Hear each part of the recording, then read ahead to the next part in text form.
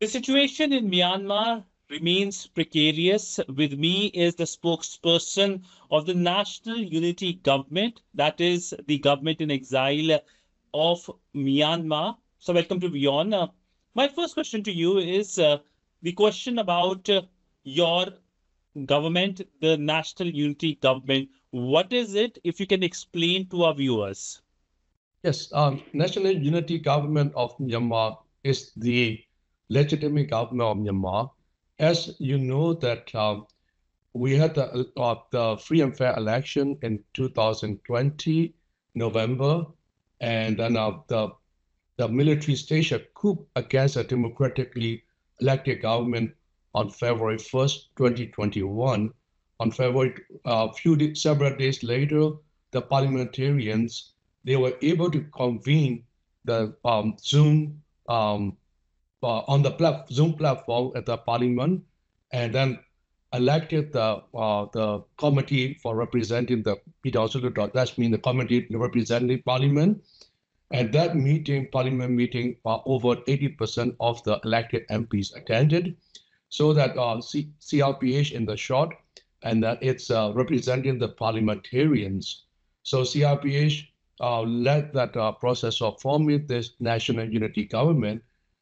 Even though NLD, Daw Aung San Suu Kyi's party, NLD won the landslide election, this unity government, we have the election winner, NLD, not only NLD, but also different ethnic representatives, and then also from CSO, and then also the civil disobedience movement, etc. So in short, National Unity Government, NUG is the legitimate government, both de jure and de facto. And not only that, we are the most, NUG is the most inclusive government in Myanmar history.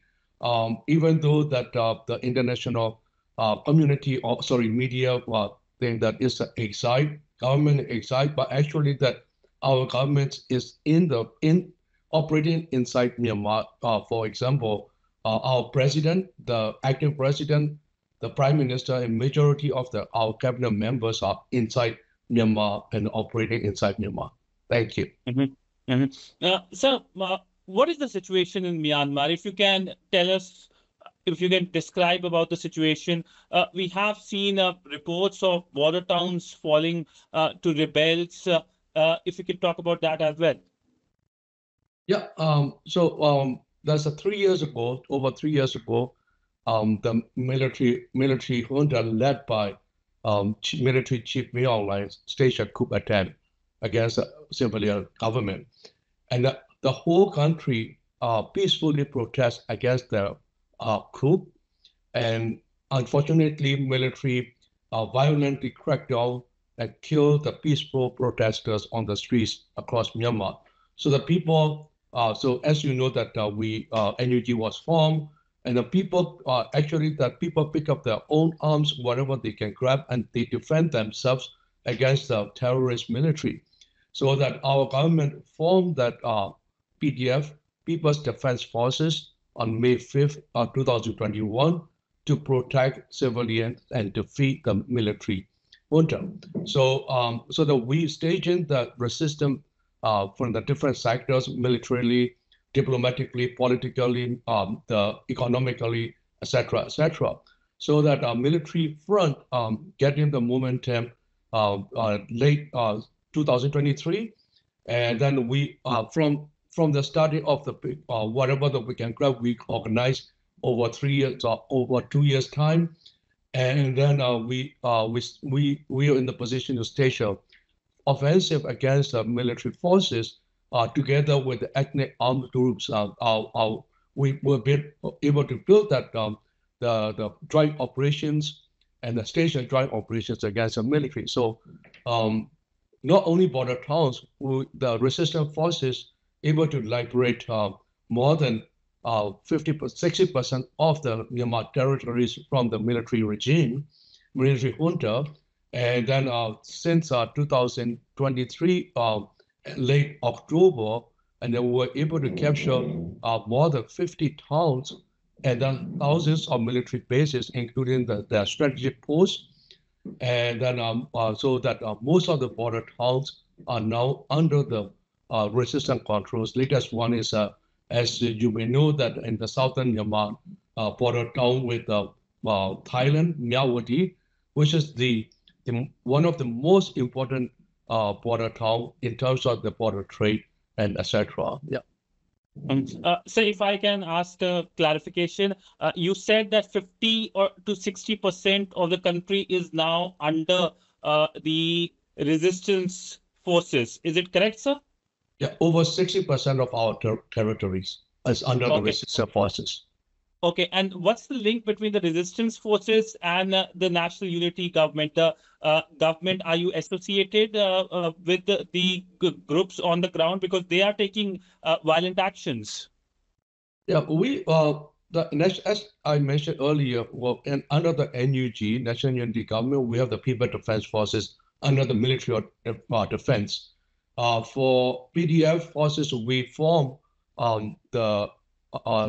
we organize and we form the PDF forces. Right now, we have, if I'm correctly, over about 330 battalions under our PDF forces.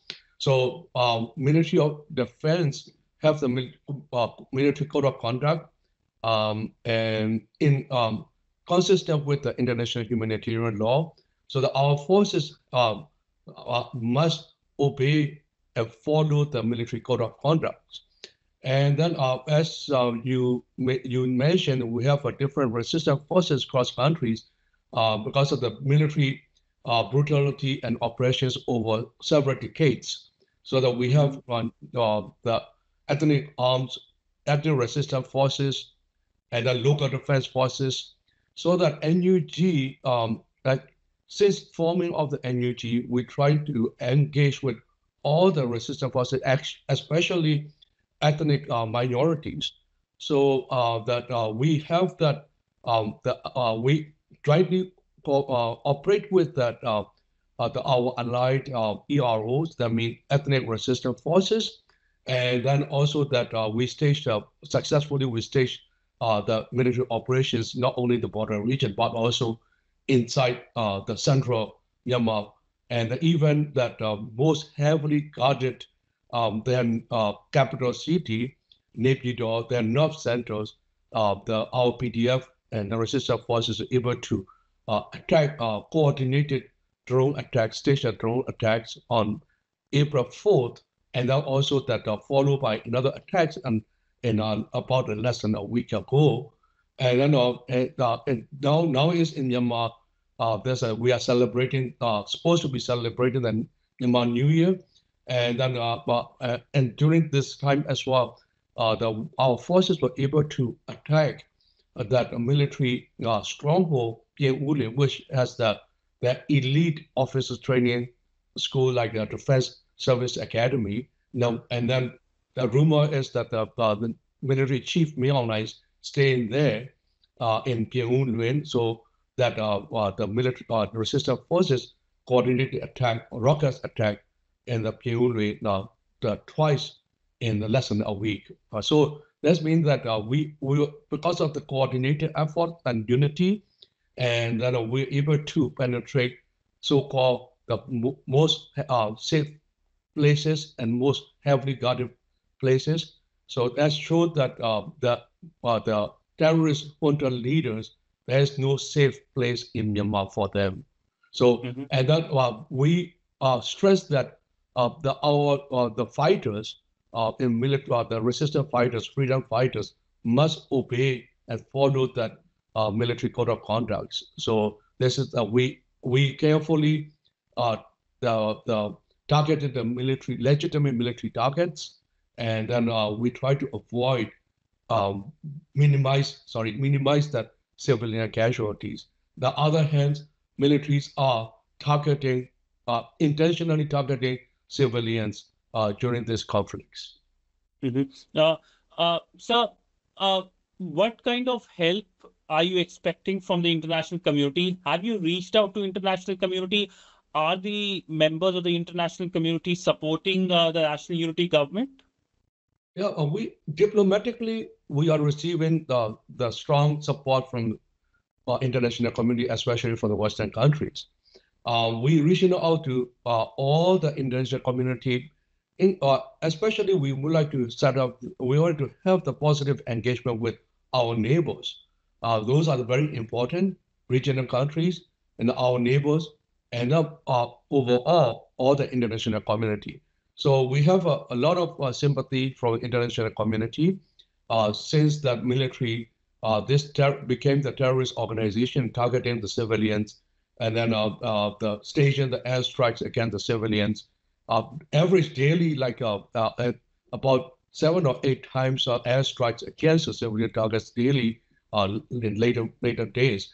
So we received that political and diplomatic support. So our ambassador, the Uchamoto, is representing Myanmar, still representing Myanmar at the United Nations in New York.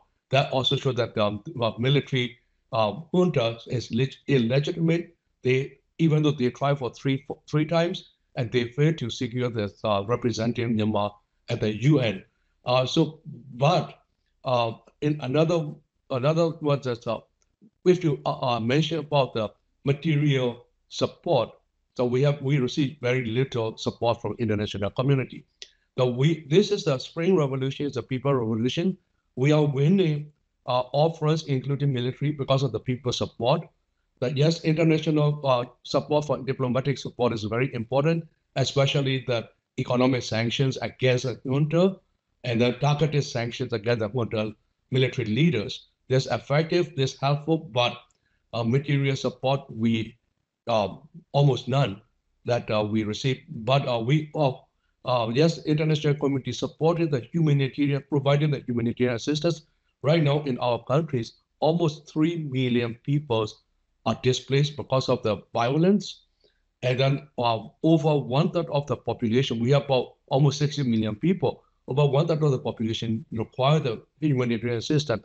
Humanitarian assistance through the UN, going through that SAC, that's military junta, it's not effective because almost all the displaced people are in resistance control areas. So that we are pushing the international community to support, if they don't want to support other support, but at least support the effective humanitarian assistance to the vulnerable people, direct support, cross-border assistance, for example.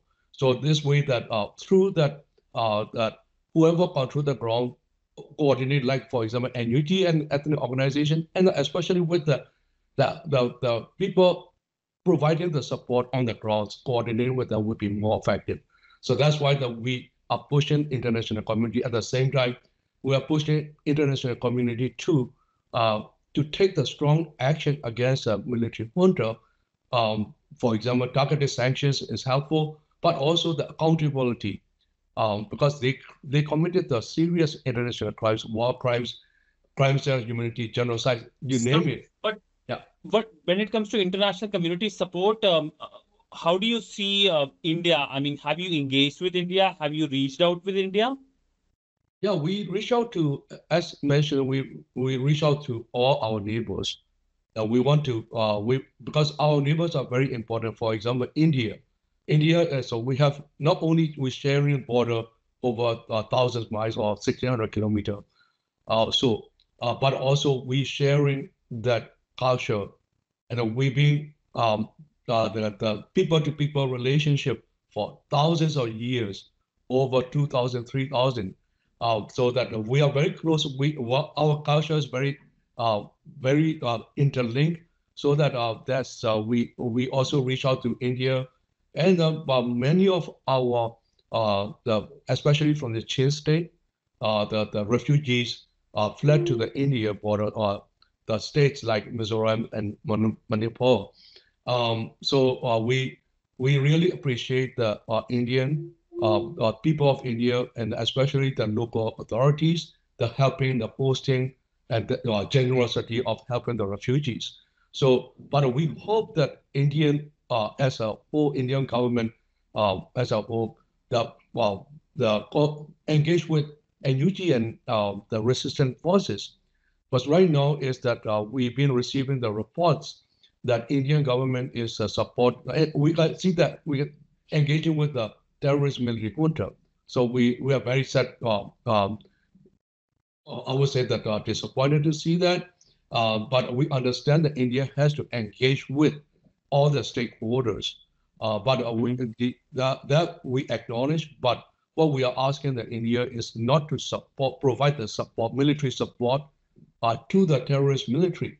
The UN Special Rapporteur, Tom Andrews, mentioned that India is one of the major arms suppliers to the military junta, in addition to Russia and China. If his report is correct, everybody agreed that's very credible. But we request Indian government not to provide the military supplies or support to the junta, even though that they need to engage with all the stakeholders, and then that's we understand, but also that engage with NUG and ethnic organizations, especially providing the humanitarian support. This way that we can protect stability. So any engagement happening, sir, with the Indian government? Any engagement happening with the Indian government? Since you said you reached out, what has been the response? I have no liberty to mention the detail at this stage. I would say that we are conducting engaging the silent diplomacy, so that we have different communication channels. We are quite open for any kind of communication channel. So that, let me put it this way. Yeah. So, but any government globally looking to recognize the government in exile, the national unity government, any perhaps countries in Southeast Asia, are they looking to recognize you? Right now, so far, there's not officially recognizing, but formally, let me put it this way, formally engaging with us. In the past, none of the countries after when we formed the NUG, none of us, there's zero formal engagement, even though there's an informal engagement. Now, many countries are formally engaging, publicly engaging with the national unity government. That's including the regional countries. So that's a positive sign that because we need the engagement to find a solution. This affecting the regional stability. And these countries are, sir, if I might take a liberty to ask you? Some are ASEAN countries, for example. Yeah. Okay. So important countries. Yeah. So, but since this the coup attempt and there's a violence in Myanmar is increasing day by day, as you can see. So this is not only the Myanmar internal problem anymore, that also affecting the regional stability and also the regional development as well, especially our neighbors bordering with us for thousands of miles. So India is one of them, China, Thailand, and then Laos. So all are important neighbors. For example, Laos, our neighbor Laos is the current rotating chairman of the ASEAN. So the engagement with all our neighbors are our NUG priority, and then we will continue. Bangladesh, for example, and they are hosting millions of refugees for our countries for not only for 3 years but also for decades. Come and gone, but right now it's a million refugees and Bangladesh is hosting. So it's a burden for our neighbors and also affecting the regional stability. So we need to solve this problem as soon as possible. So my last question to you is if you can describe the situation on India-Myanmar border. What's the situation like? What kind of inputs you have? How bad or perhaps improving is the situation? Yeah, we have a very good relationship with Indian government. India, when the NLD was running the quasi-civilian government, because under the 2008 constitution, which the military has the control over. But we try to Myanmar is trying to have a good relationship with India, not only politically but also economically, because it's important to important for the economic relation, business relations, important for both countries. So right now, but since the coup, and that those progress, whatever progress that we had, stalled and even went backward because of the military actions, military violence attacks. So now most of the border areas are controlled by resistant forces, the Chin state, and then also Chin resistant fighters who are our allied, and then also our friend of the Arakan army is also controlling that Flawa region. So so that those are the areas that controlled by the resistance forces, and so Indian government, I believe that it's a time to reevaluate their engagement, and that this is a time to engage with us formally, and then like other countries are doing, formal engagement would be the next steps towards solving the problems, especially the border issues. Border issues, we have to talk, we have to have the dialogue, and then also that it's not the solution to build a wall, and that it will be very costly. But once we have the peaceful democratic reform, and that's money should go to the investment for the both countries, so that building the wall is not the solution. But we understand this is an Indian government has to protect their own interests, national interests. But one thing is that what I like to suggest is that the helping and supporting us on what's the political solution that reflect the will of the people of Myanmar, that will be the best guarantee for the border stability as well as the economic development. Well, on that note, thank you so much, sir. Thank you.